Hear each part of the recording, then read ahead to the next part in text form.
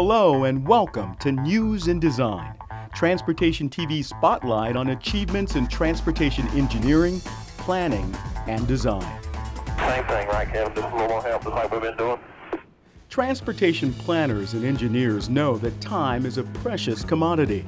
And today, daily commuters in the Boston region are spending a lot less time stuck in traffic because the Massachusetts Turnpike, or MassPike as it's called, has switched to all electronic tolling. Massachusetts Department of Transportation Secretary and Chief Executive Officer Stephanie Pollack says the results mean commuters can spend less time in their cars and more time at home. And our goal is by the end of calendar 2017, if you drive the length of the MassPike, you won't even know there were tolls on it for all of those decades. We've also seen incredible travel time improvements already. So from the western suburbs of Boston, we're seeing 12-minute faster ride into the city. That's one-way commute. That means we're saving people 2 hours a week. That's 8 hours a month, or nearly 100 hours a year. Impressive results that Pollack says did not come without great risk. Doing it the way we normally do it would have been safe in the sense that we kind of know how to manage that set of activities, but would have meant that the user benefit of having free-flowing traffic on the highway would have been delayed for months, if not years. And so we took the risk of deciding that we were going to do 23 simultaneous contracts at 23 work zones, that we were going to operate 24/7 for the first period of time with the goal of getting all the toll booths down and free flow traffic within 21 days, a month before Thanksgiving. Thanksgiving is the busiest travel day of the year, but statistics show that every weekday in Massachusetts, nearly 2.5 million commuters travel by car. Many of those drivers depend on MassPike's 138 miles of toll roads, which link the state's 3 largest cities. The switchover project cost taxpayers an estimated $133 million, but the benefits go way beyond saving precious time.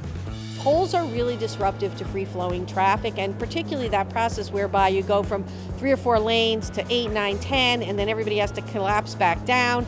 If you look at the data, there's more accidents that occur immediately before and after toll booths. They're a constant source of backups. There's a huge safety benefit. The 3 benefits that we really were looking at were travel time, safety improvements, and actually idling and greenhouse gas reductions, because again, if you create these multi-mile backups at your toll booths, those cars are burning too much gas and emitting too much air pollution. So we saw all of these as the benefits.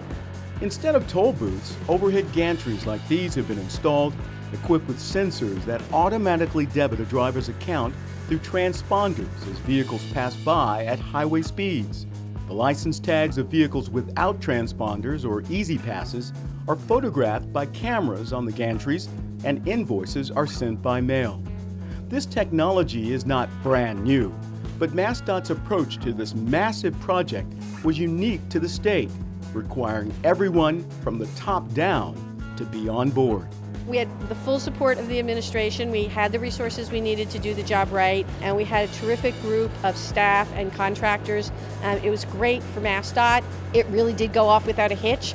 People were stunned by how well the work went, how visibly and quickly the things came down, how many work zones we were able to manage simultaneously, and I think it really enhanced the reputation of MassDOT. So we took a risk, and it paid off because we managed it in a way that minimized the risks and maximized the opportunity. Managing risk to maximize the benefit to the traveling public. MassPike switchover to all electronic tolling, making travel safer, greener, and faster.